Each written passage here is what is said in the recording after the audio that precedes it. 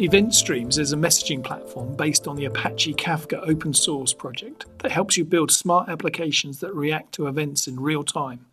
This demo shows you how to download and use a sample that can produce and consume messages. In this Getting Started tutorial, we'll create an event stream service in the IBM Cloud. We'll demonstrate how a simple app will send and receive messages. We'll create a topic, create the credentials, clone a sample repo, run a consumer and a producer, and finally delete the topic. Today we'll be using the Light plan. The Event Streams Light plan allows you to try our managed Apache Kafka offering free of charge. Let's go ahead and create a service. Log into the IBM Cloud using your credentials. You can always create a free account if you don't already have one. We arrive at the dashboard, click top right to create a new resource, and then we filter the catalog on Event Streams. Click Event Streams. Choose a name for your instance and then a region to deploy in. Finally, choose the Light plan, since that's our entry-level shared service which is free to use. Press Create. Currently, the Light plan can only be deployed in Dallas. Now we have a service. And now we're ready to create the simple app. Step 1.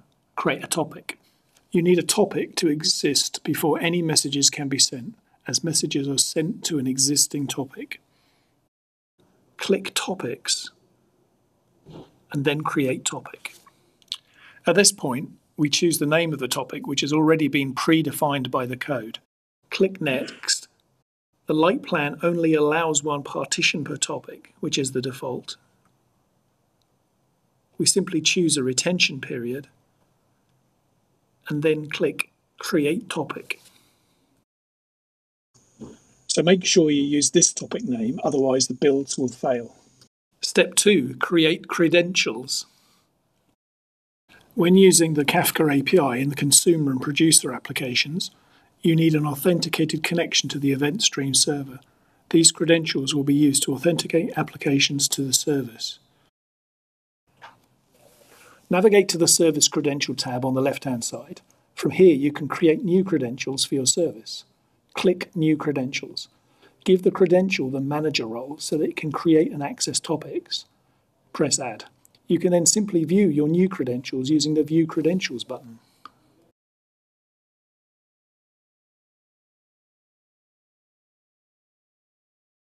Step 3. Clone the sample repo.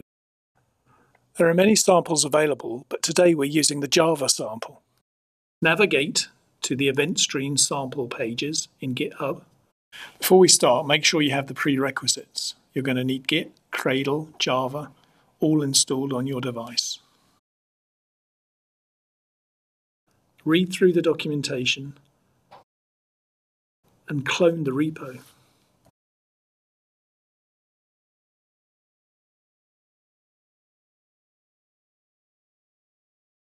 Do a clean build and build the project.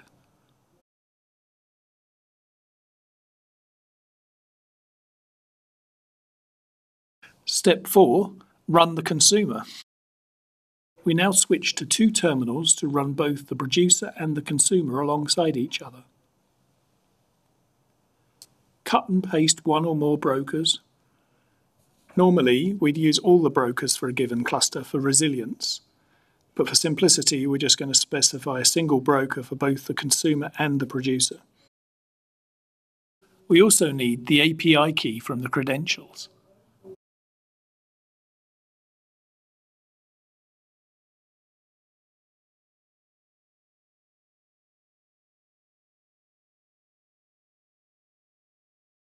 We'll copy the credentials for use by the producer later on.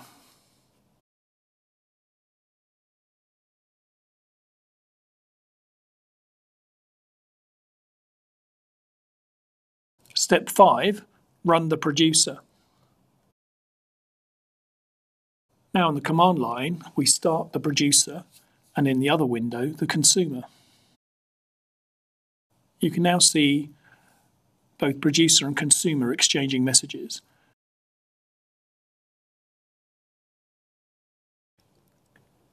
It's clear that the message with offset 5 is sent by the producer and then immediately received by the consumer.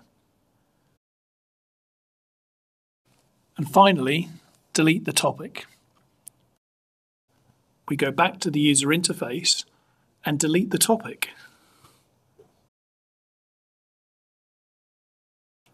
So let's review what we did today. We've created an Event Streams service, a light plan in the IBM Cloud. We've demonstrated a simple app and got it to receive and send messages. And we did that by creating a topic, creating credentials, cloning the sample repo. We showed a consumer, we showed the producer, and finally we deleted the topic. Thanks for watching the Getting Started tutorial for Event Streams.